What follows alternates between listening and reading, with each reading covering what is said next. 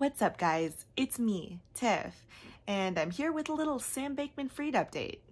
I'm assuming a lot of you are sick of hearing about Sam Bankman-Fried, so you're welcome to leave the video anytime. But for those of you who feel like staying, maybe you'll take some sick pleasure in knowing that Sam Bankman-Fried's bail conditions have been tightening. Sam is currently under house arrest at his parents' house in Palo Alto, California.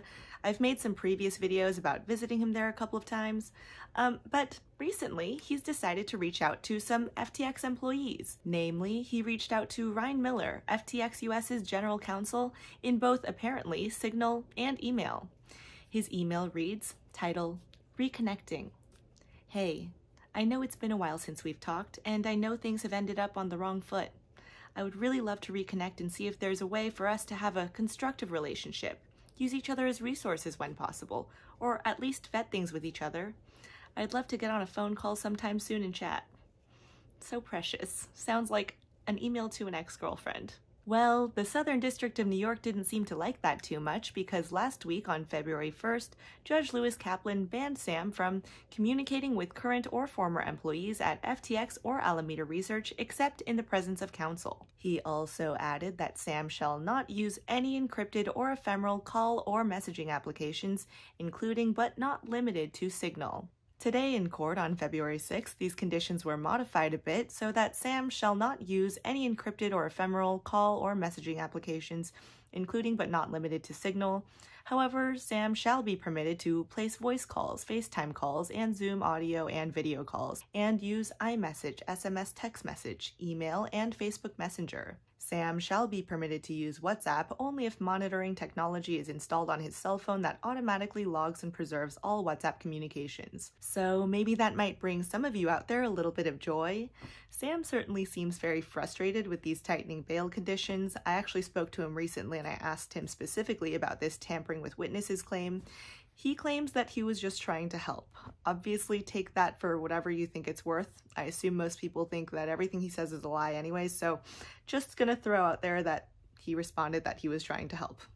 Additionally, the FTX Chapter 11 team, along with their UCC, recently filed a motion to serve discovery requests, including subpoenas with document requests. And amongst this massively long list of requested documents from Sam Bankman-Fried, I am honored to be mentioned. FTX has requested that Sam Bankman-Fried provide all documents concerning the purported $4 billion of liquidity that came in 8 minutes after the bankruptcy filing was completed, which he referenced in his interview with Tiffany Fong, me, published on November 29th, 2022. So I'm glad that I could contribute in some small way. Anyway, I'll leave this off with a quick little refresher of that statement he made to me on our first phone call back in November 2022, when he claimed that 8 fucking minutes after filing for Chapter 11 bankruptcy, $4 billion of liquidity came in. So you can listen to that right here.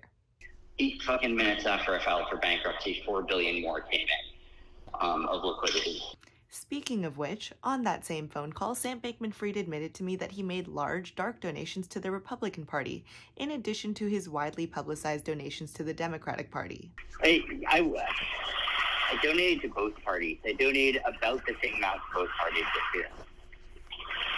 That was not generally known because despite Citizens United being literally the highest profile Supreme Court case of the decade and the thing everyone talks about when they talk about campaign finance, for some reason, in practice, no one can possibly fathom the idea that someone in practice actually gave dark.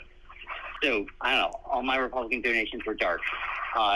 If you won't see them. And the reason was not for regulatory reasons. It's because reporters freak the fuck out if you donate to a Republican because they're all super liberal and didn't want to have that fight. So I just made all the Republican ones dark. But I was, whatever, second or third biggest Republican donor this year as well. But also, it's all for the primaries. They didn't give anything in general elections. They don't give a shit about general elections. It's not what matters. Like, it's the primaries where you have good candidates against bad candidates.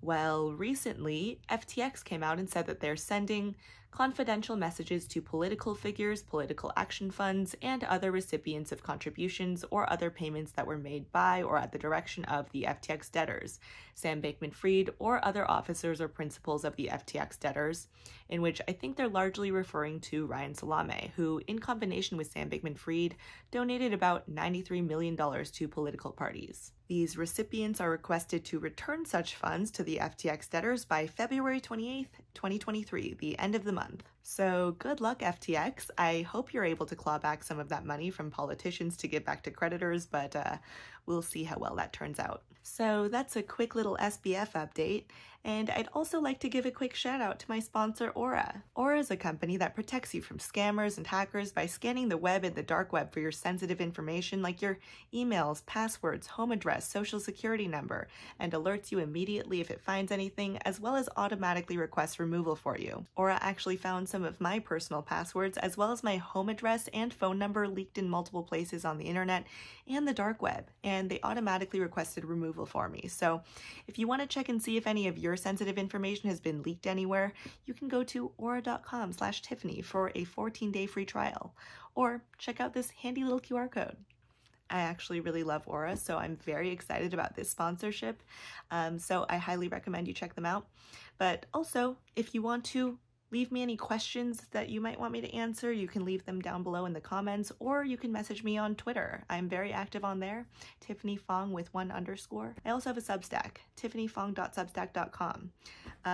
Message me anywhere, like, follow, subscribe, comment, I don't know. But yeah, I love you all so very much, and I'll talk to you very, very soon. Bye!